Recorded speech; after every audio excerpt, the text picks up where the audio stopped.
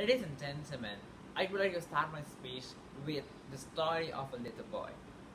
A boy who cannot catch up with friends at school. A boy who needs to quit school since he was young because the teacher thought that he was not interested in the lesson. A boy who has problems about hearing since he was a student. Ladies and gentlemen, many people may thought that this boy will fail and will never succeed in his life. But who knows, the boy have problems from learning at school and a problem with his ear to become one of the world's most well-known scientists. Ladies and gentlemen, I'm talking about Mr. Thomas Edison, one of the world's greatest scientists, the one who invents many inventions and innovations to the world, like the light bulb system or even the video camera. Ladies and gentlemen, the reason why I choose him as my inspiration person is because he never gave up and he showed to the world that even he are not good or have anything as good as others, he can also succeed. Even he failed a lot of time, at some point he succeeds and he showed to the world that he can do it. Ladies and gentlemen, I always believe that actions speak louder than words.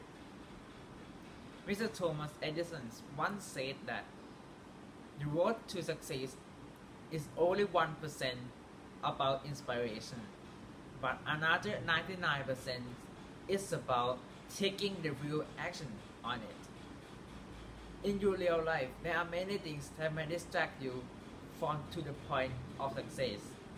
The first enemy is yourself. Yourself is the one who commands your life.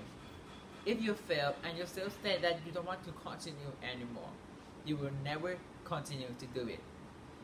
The second enemy is your friends. Your friends is the people who comes around you and tell you what is good and what is bad, even it's true or not. But there is effect to your actions and your feeling. The third enemy is your family. Some families have expected their children very high, that sometimes that they cannot do as what they expected, they feel disappointed and tell them their children are failure.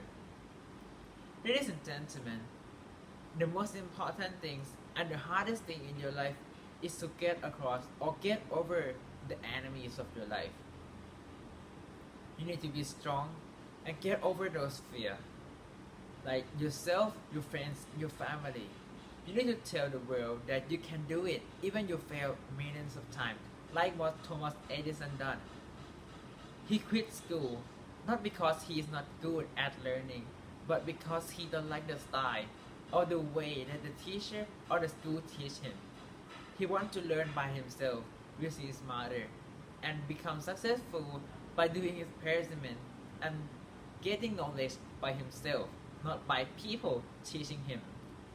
He may be different, but he showed to the world that he can do it by his own way. Ladies and gentlemen, Rome was not built in one day. If you want to be a doctor, it may take more than 5 to 6 years to make you success and become a doctor in a hospital. In the same way of life, if you want to become success, it also takes a lot of time for you to prove and change. The most important thing is that you need to change your mind, because many of you might think that you are not good as others. But who knows, like Thomas Edison, he don't like the way the teacher teaching in school. He also has a problem with his ear, but he can also succeed. So why don't you try to change your mind and never give up like him? Thank you.